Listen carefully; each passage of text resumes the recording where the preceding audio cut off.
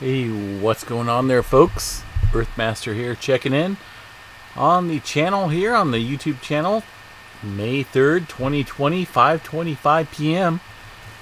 Honestly, I'm gonna be honest.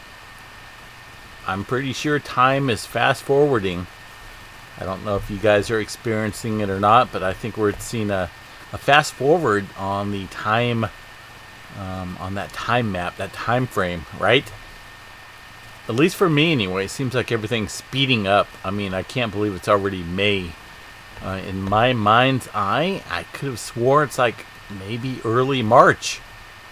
But it's definitely speeding up right now, folks. A lot of stuff going on out there in the earthquake world today and over the past couple days.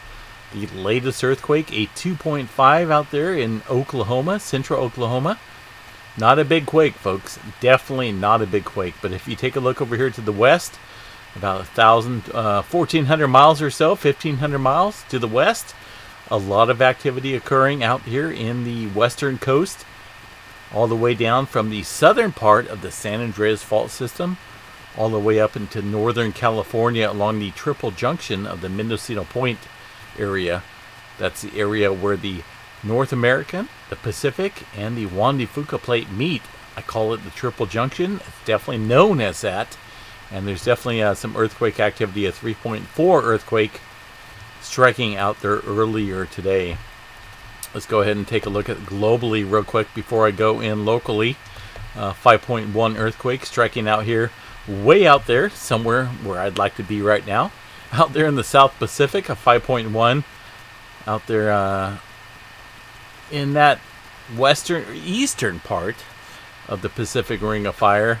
Not a big earthquake, but it's a rift point, and it's kind of a moderate-sized earthquake out there.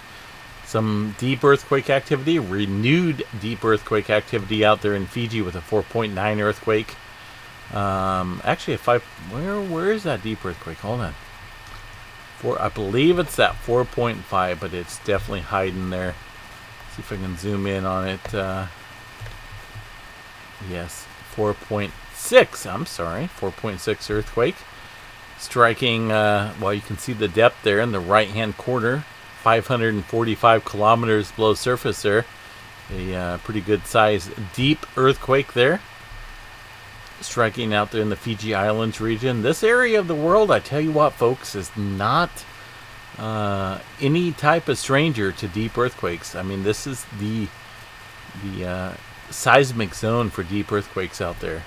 This area right here, all throughout here in the Fiji Islands region. Although we go over here to the west, the western part of the Pacific Ring of Fire, and we see some deep earthquakes out there as well. So it's it seems as though this is the area for those deep earthquakes out here that we look forward to when it comes to potentially providing information when it comes to subsequent surface quakes out there.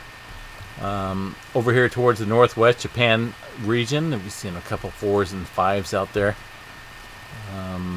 And that's in the deeper range, but no major movement way down below.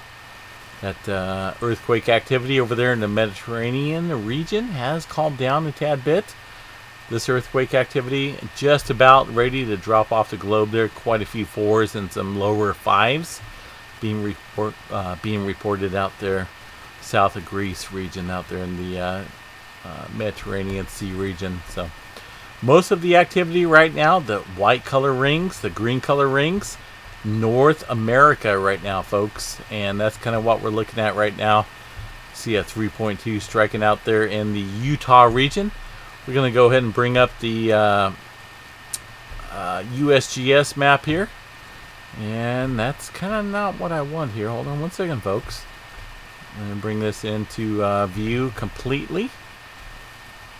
Hold on one second here. There we go.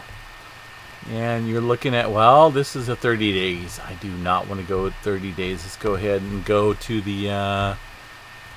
let's go 1 day, all magnitudes out here, folks. 1 day, all magnitudes out here on the flat map scale. If you've read that book, Where the Sidewalk Ends, out there when you were a kid, I'm talking about early 80s, you'll know what I mean.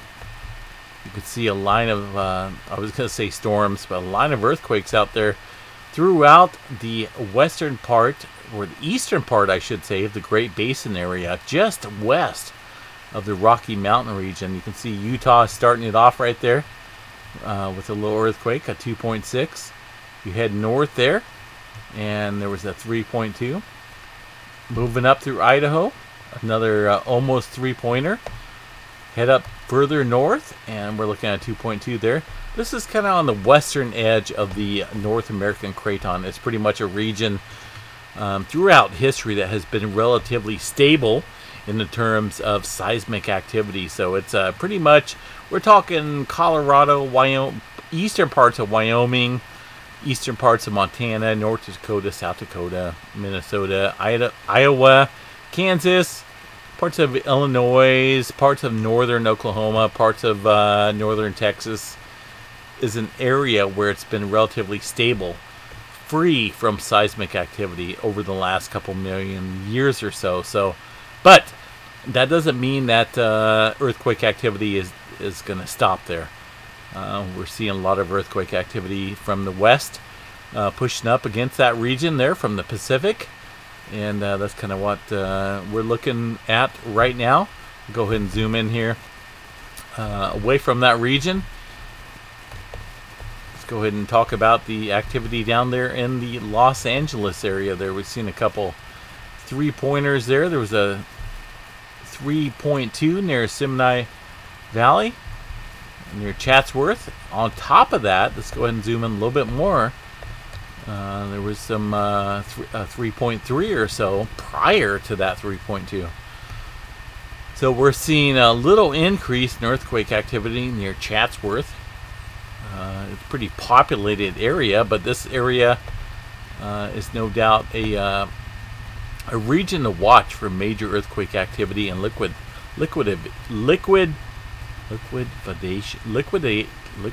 What's it called? Liquidation.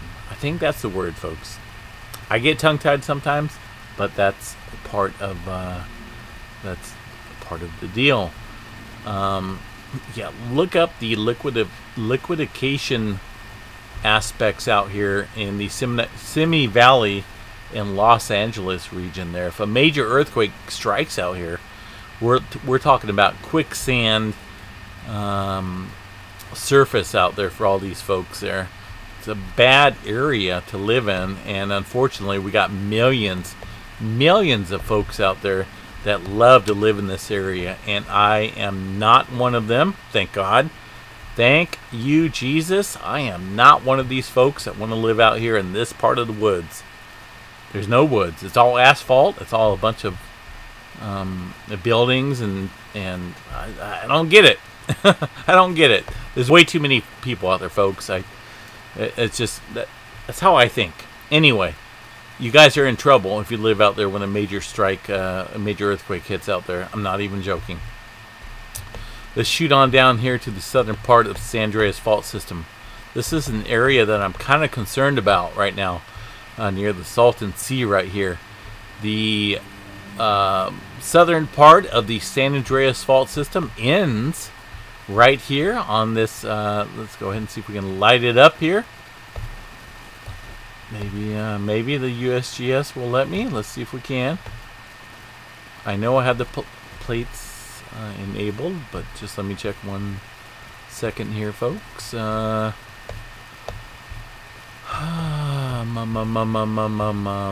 on, folks. Oh, there we go. Okay, US faults right there. I missed that. It was not check marked. Okay. So anyway, folks, look at this. The southern part of the San Andreas Fault System, which is locked and loaded according to the, those professional folks that have a degree on their wall, right? That little piece of paper that claims they know it all. They can predict the future because they went to school for it. They went to school for all that knowledge, right? Because, well, they're a know-it-all. Anyway, folks, we're seeing a little bit of swarming on the southern end of that San Andreas Fault System here.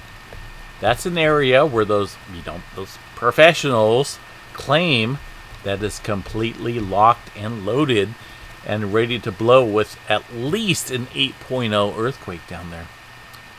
This here is a Brawley seismic fault zone. It's kind of like an extension, an underground extension, if you will, of the San Andreas fault system here. But is it one and the same? I believe it is. It's a major plate boundary. And we're seeing a little bit of swarming out there, folks. At least a couple one-pointers.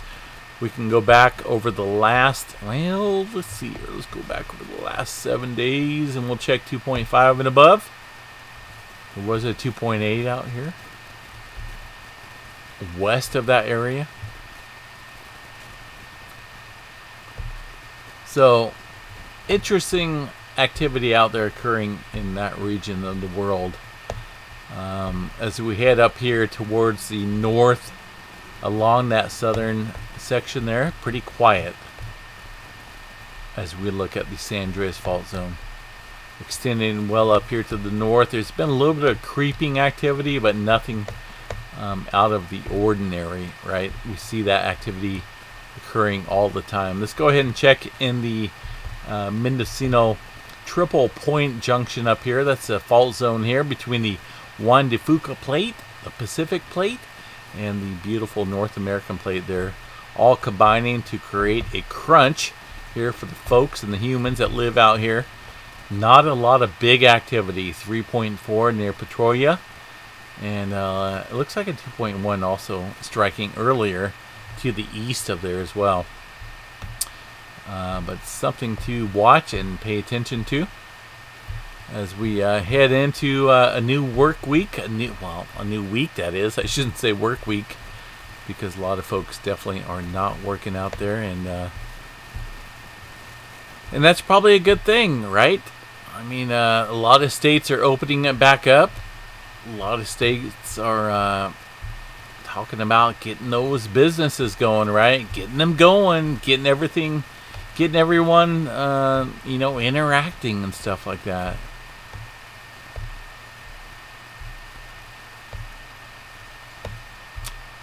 But we'll see what happens, folks. I'm not a big fan of the coronavirus world, so I'm not going to jump in on that or chime in on that too much. So anyway, folks, I was trying to get the Cascadia subduction zone slow slip event movement going on, but I cannot get it, at least here on my side. Not for sure what's going on. Let me try one more time here and see what's going on with this thing. At least today it's not showing any type of movement.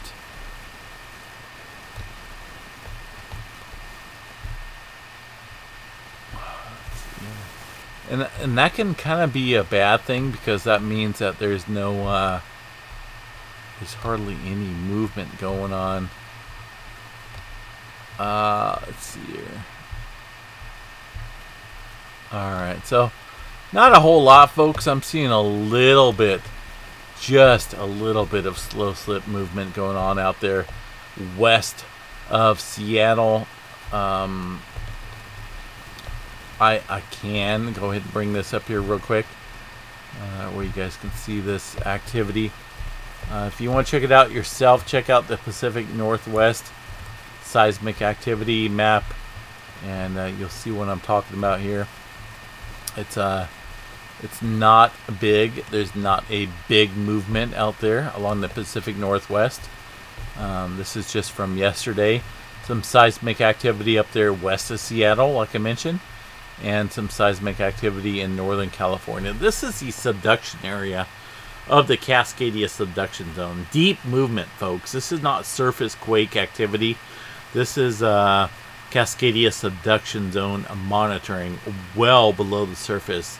And these events are being picked up by a slow slip event movement between these plates here, the North American plate and the Juan de Fuca plate here. And it obviously gives off activity here and there.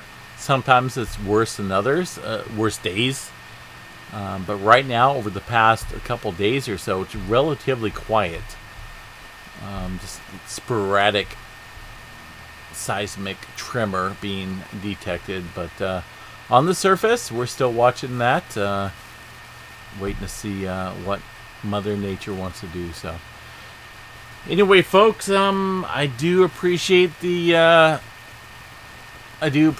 comments and whatnot here on the channel. So if you have any questions, any concerns, any information that you would like to provide, let me know here on the channel. I did see, I'm going to respond real quick to a question about the seismic graph stations here. Not the vertical movement, but basically this up and down feature. I'm going to show you right here. There's a station here in Haley, Idaho that's occurring right here. They wanted to know why stations like this move up or down on the data that's occurring right there. And that's basically an instrumental issue. It's not Earth movement, but it is internally a data issue there. So sometimes, depending on the data that's coming through there, the system itself will read an up or down movement. But an earthquake itself, like the data that's coming into the Southern California region right now, I'll show you that, is very indicative of a localized earthquake. And that's coming up right now. It's coming up here. Hold on. Barrett, San Diego station here. Localized earthquake. That's a spike. It's a solid earthquake right there in that region. They're probably definitely below a 2.0. Otherwise, this earthquake data coming in would be flatlined. So anyway, folks, if you have any questions, like I said, let me know. Let my moderators know out here. They're very good at trying to answer your questions and whatnot, or getting that question relayed to me. So please stay safe out there, folks. Latest earthquake, 2.7 out there in Puerto Rico. Still shaking, still rocking and rolling out there. Have a good one, folks.